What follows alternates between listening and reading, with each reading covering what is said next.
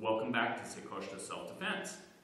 As you can see, stretching out before I start the session, just the major muscle groups and stretches.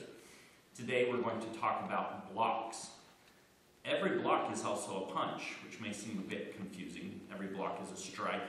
Every punch can be a block as well. The basic blocks that we will learn will help you defend yourself when somebody's punching.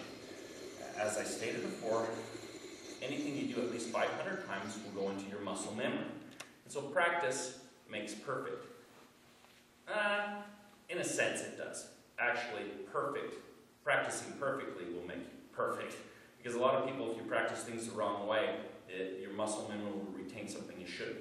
So as we learn about the different blocks, everything will come from the ready stance that we talked about, where your feet line up and your hands are 6 to 8 inches out from your chest. And your front hand, you want to be able to see over the top of it. We talked about the bone alignment. You're never going to punch with the small 2 fingers, always with the big ones. Same thing with the blocks. Now, there's different blocks. There's the inward blocks that come in towards you, and the outward blocks that go away, rising. And all of these blocks, you don't want to stop the punch or the kicks that are coming at you. You want to redirect them. That way you're not coming in direct conflict and trying to just stop it. The time that you would do that would be if you're in a corner, there's brick walls on both sides, something's coming down on you, you're just going to have to stop it with your arm putting up, and you might break your arm if someone's hitting with you a bat or something. Even then, I'd still try and deflect it off to the side. So as we talk about the blocks, this hand in the front is going to make a small circle for the inward block. Now this back hand can also do the inward block, the small circle. And if a punch or strike comes at me, the back hand can do an outward circle. It's an outward block, outward block.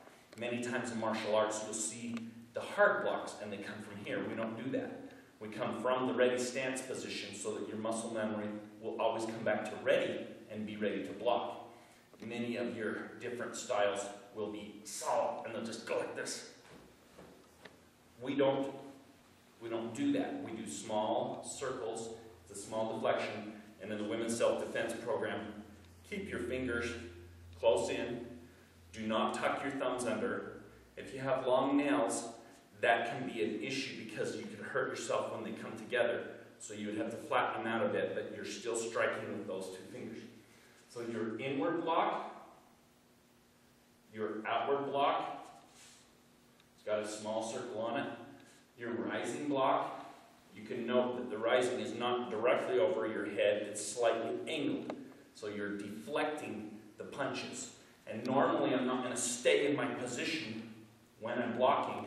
I'm going to try and slide to the side a little bit. As the punch comes in, I'll try and slide to the side. Your block is just going to deflect the punch. So you've got down and out blocks, which is essentially the same thing as the rising, where you're coming down to block a kick, and there's a little circle on your block. Same thing, you come here. There's a push block, where you open your hand. And this is where you have to be extremely careful not to break your fingers. But you pull your fingers back out of the way, and you would push down. Because striking with your hand, you could do it. It's best, your best block is no block at all. You want to move. You're going to just move out of the way, move back. That's your best block, is to move. Remember that when someone says, well, what's the best block? It's to move. Remember I said every block is a strike? The same thing. If someone throws a punch, I can move in, and I'm blocking, but I'm striking as well at the same time. Thank you for coming to the Saykoshta block section. Welcome to Saykoshta. Right now we'll be going into some blocks and some strikes when we do them together. And I have Carole Haygood with me. She's going to help us. And understand that Carole has not taken any martial arts. So she's new to this. That will be showing you some things that she doesn't know yet. And as we go into this, you'll be able to see she has her left shoulder injured. So with your limitations, you'll be able to say, okay, I can do this, I can't do that. So you'll be able to use your strengths. Carole?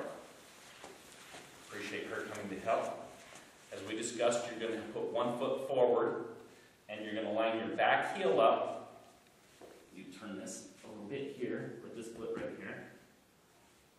Now, you don't want to have your knee facing them, but you want to put it angled a little bit so that if somebody does hit you, you can collapse it. Because if it's forward, they can break it. Your line will go from your heel to your front toe to the person, with your knees slightly bent. And it's a little bit uncomfortable at first. Your front hand, you want to be able to see over the top and see how she has her thumb sticking up. That would come here, not tucked under. And then this would be lined up straight, like we discussed. Those are the two fingers she would punch with. And she'd have the other hand up, although this is her injured side. She can still block with it, but she can't lift it any higher than about that. Okay, so if I came with a punch here, you do an outward, very good. You just listen to me say it once. That's got the small circle on it. Now, as I discussed, never do under 3 things. So she would do an outward and then punch me. Outward and then punch. And then she can do other things. There's elbows. She can come down with a hammer fist. So there's lots of things. If I come in with a punch here, good, that's fine. Yeah. You can block it with either one. Here, or if this is coming and this is busy, you could use that one. So, no, that's fine. You can come in, you got your small circle, and then punch. Now, if they're punching like this, you just do your very best. So, now if someone comes from down here, down and out, very good. Here, you've got your circle, that's an outward punch. Here, and then she can come straight at me right there. And then when this comes as a back fist, she's going to hit with these 2 fingers, the top big fingers, not with the small ones. They come out. You can go for the nose. A lot of people talk about punching the throat. Excellent place to hit someone in the throat, takes them out. I have glasses on, and so if she wants to, she can just open her hand up and rake my glasses right off my face, and they would fall down, and then poke me in the eye. That's one of the best things. The pokes that I teach for basics, you do use your thumbs. You would cup your hands with your nails laying flat, and your thumb slightly sticks out, and then so I break the glasses off, and then you would hit 8 or 9 times like this. Of course, if someone tried to pull my glasses off, I'd be going for the glasses. Go for the glasses. So that would stop you from hitting me, because it would be a natural reaction. A natural reaction. Yeah. That I go so fast that I just break the glasses off and go into the eyes. So if you can get those glasses off and then poke into the eyes, you never want to have your fingers straight. You want to have them slightly bent and close together if you're going to poke with the fingers. And the same thing, if you're going to punch in the throat, use those 2 fingers like I taught you. Some people say go like this. Well, if you're not trained, your hand doesn't work properly when you do this. And so just punch them with those 2 fingers again in the throat. Use this way or sideways? You can do it straight up and down or this way, which are more comfortable for you, where you feel the strength, especially since you have the shoulder injury. So with the thumb jab, I go like this. And so if you're in a car or something and you have to do that, or if you're outside and you get the glasses off, you go because you do it 8 or 9 times and it's going to hit one of their eyes. And so that will decapacitate them quickly.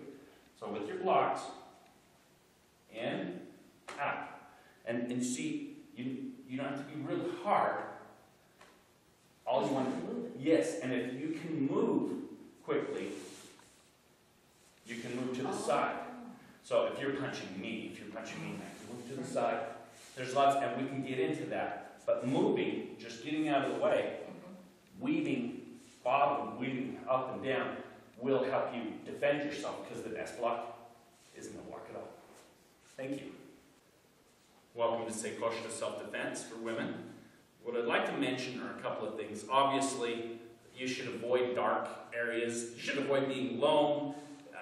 And if you do get in a situation where you need to fight, hopefully there'll be other people there. You can yell, you can scream.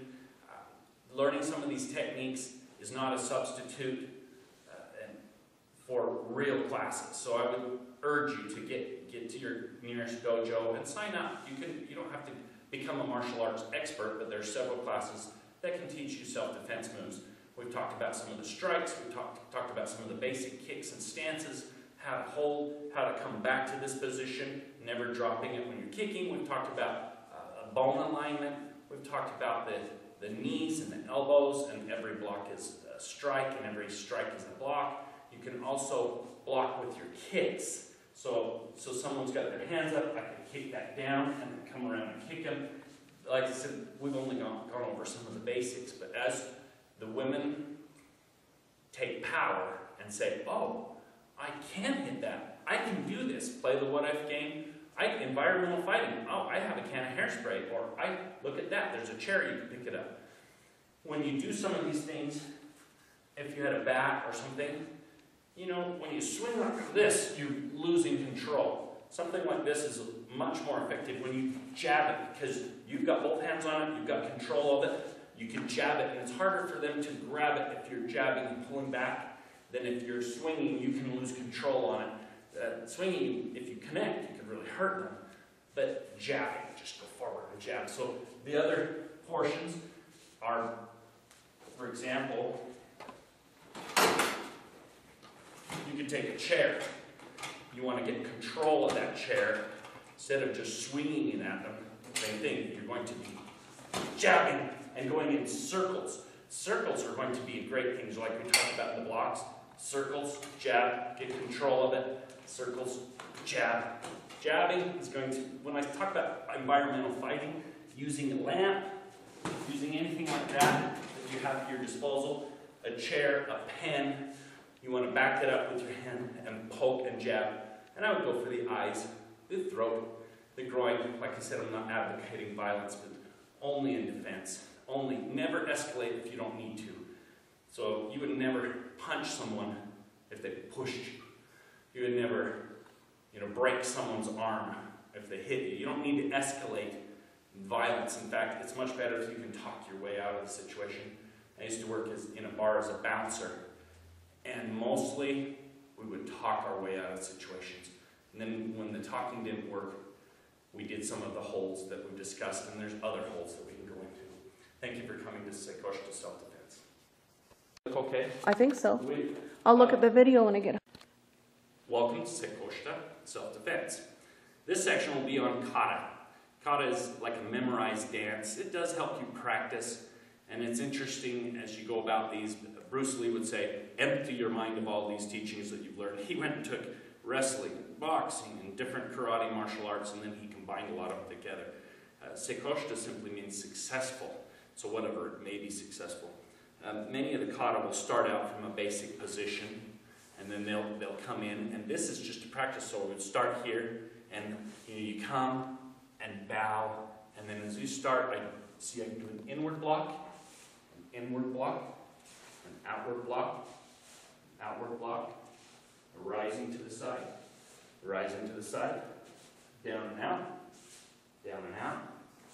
back to the middle, and then as we go to the next kata, we do an inward and a punch, come back to your position, inward, punch, back to your position, outward block, punch, back to your position, outward block, punch, back to your position, rising block, punch, back to your position, rising block, punch, back to your position, down and out block, punch, back to your position, down and out block, punch, back to your position, back to center, done.